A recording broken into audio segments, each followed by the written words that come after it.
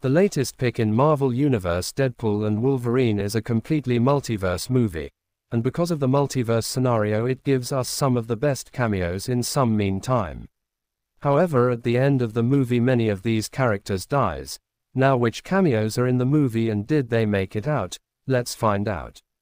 So guys, before the cameos, let's see if the movie's main cast make it out or not. The titular heroes Deadpool and Wolverine both were anticipated to potentially die in the movie, but despite the noble sacrifice they both survive.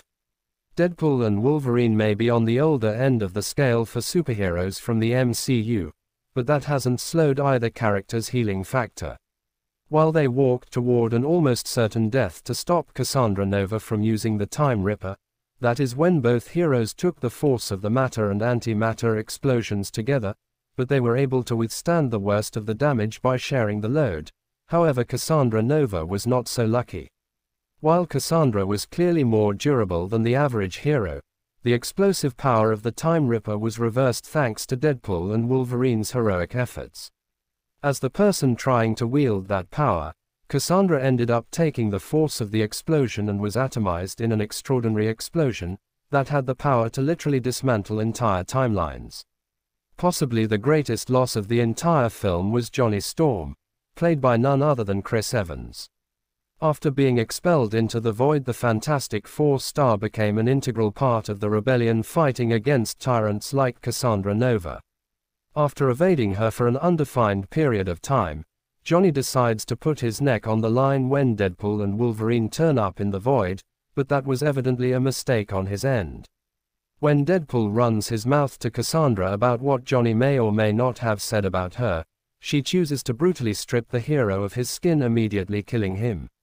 While Deadpool and Wolverine manage to escape the void, Blade, Elektra, Gambit and X-23 remain with a presumably frustrated Cassandra.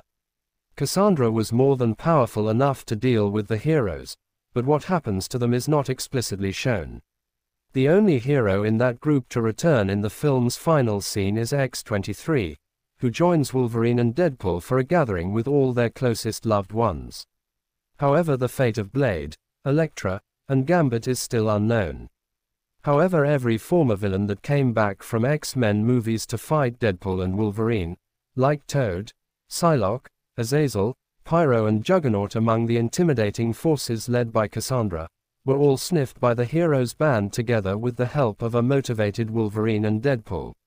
When Deadpool and Wolverine make their leap back to Wade's universe, the bodies of all these villains can be seen littered around the Ant-Man corpse that Cassandra calls home.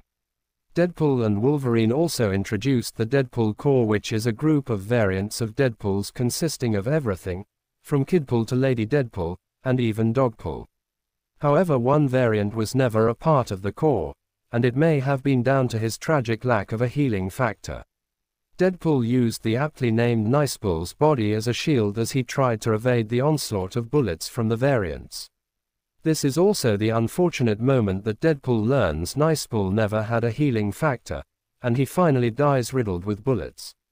While Sabretooth was revealed in the Deadpool and Wolverine trailers with a potential battle between the monstrous villain and Wolverine, but the actual fight was very brief. Wolverine appeared to be just as capable as ever, while Sabretooth had clearly aged and become less intimidating. As the pair ran toward each other to fight, Wolverine swiftly sliced through the neck of the Sabretooth, leaving his head just barely hanging onto his body. So guys, that's it for today. Which character death gives you most chill? Please tell me in comments. And if you feel this video gives you content, please like and share this video. And before going, do not forget to hit the subscribe button. Thank you guys. We will see you soon.